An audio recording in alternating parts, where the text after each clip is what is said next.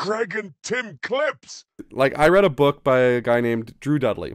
One of the things he says in his book is to practice rejection therapy, which is like take one day out of the month and all you do is try to see how many times you can get rejected. And the more times you get rejected, the better, because you learn confidence and leadership from being rejected. Because, like, what's the worst that can happen? Actually, let me just show you a quick little video of what he says. Rejection's a fundamental part of life, and none of us are particularly good at getting it. And I think if you want to get good at rejection, and the better you are at rejection, the better you're going to be at life, you got to practice it. Rejection therapy basically says, I'm going to spend one day out of every month attempting to be rejected as many times as possible in that 24-hour period. And you discover 3 things as a result of that. 1, you are not rejected nearly as often as you think you're going to be. 2, when you are rejected and you expect it, it has 0 impact on your self-worth. In fact, it's funny sometimes. And 3, even when you are rejected, you are almost always offered something better than what you currently have. Rejection therapy is recognizing that rejection won't kill you. As a matter of fact, it's probably going to make you stronger. So with that in mind, for the last 3 years, I've literally just been doing things outside of my comfort zone that I normally would get rejected for. Like, you know, in Disney, I went to the front of the Fast Pass line and I didn't have a Fast Pass left. And I go to the girl, I'm like, hey, I don't have any Fast Passes left. Can I just go on Fast Pass line? What's the worst going to happen? She's going to say no, and she's going to forget me tomorrow? No, I'm going to go to the front of the Fast Pass line. So I go to the front of the Fast Pass line. She lets me go. So, like, over the years, I've done a lot of this.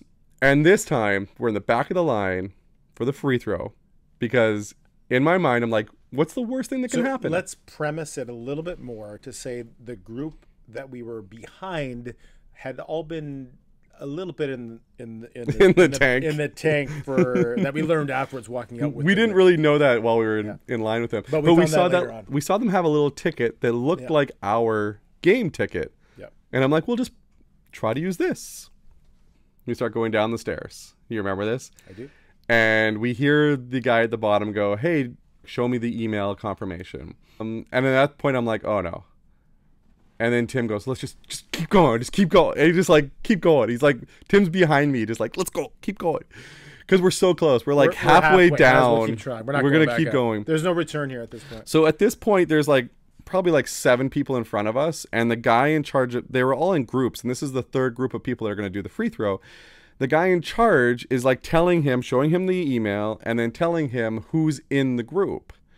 And as he's looking up to tell the people where his group ends, he looks back at the guy, and the guy that he was talking to looks up to us, and I wave.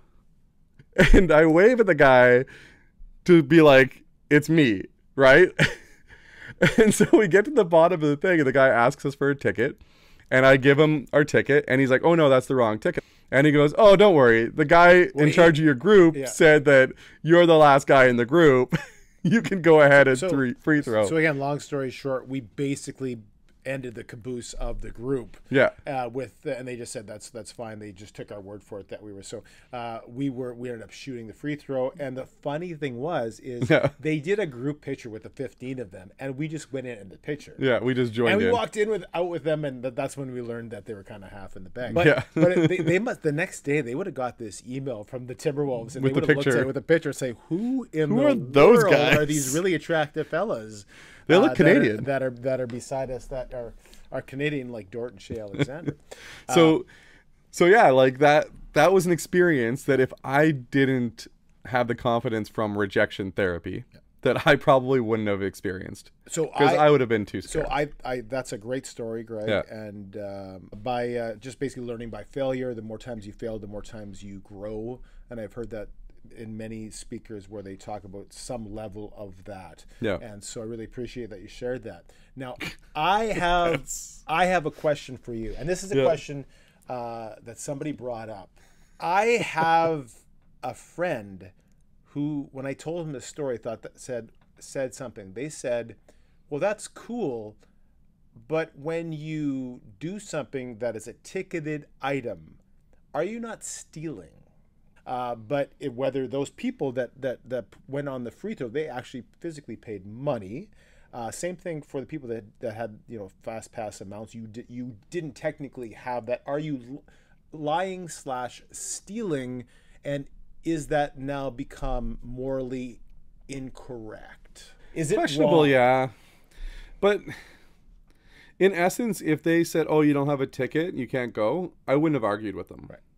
I wouldn't have said, "Oh, no, I'm part of this. I get to go." Blah blah blah. Bang my fist. Right. I would have just been like, "Oh, okay," and I would have walked away. Same with the fast pass thing. It was more of a, "Hey, like I don't have any fast passes left. Do you mind if I go in the fast pass lane?" Right. And they're like, "Yeah, sure, whatever." Right. But you didn't premise it that way. We No. didn't go down to the Target Center saying, "Listen, we actually don't have tickets to do this experience, but we're here from Winnipeg." Well, they asked me for my ticket, and I said I didn't have it. Right. So I'm really interested at what people have to say about that question and what they think of that answer. To me, it's interesting. Yeah. Not necessarily. So the question is, if you do a ticketed item and you didn't have a ticket, is that morally irresponsible? And specifically, was Greg's example morally questionable? But again, the experience was awesome. Like we'll tell that story for years and years and years. We're gonna have grandkids. Like, yeah, kids, remember the time I'll tell you the fact story that about we Dort?" tried to get a picture on the court, and the guy was like, "No, nobody's allowed on the court." And then like I take a picture, I take a selfie of myself with the guy in the background because now I'm on the court. I thought it was funny. I got to take a free throw. It was all in the spirit of being rejected, and I'm okay with being rejected.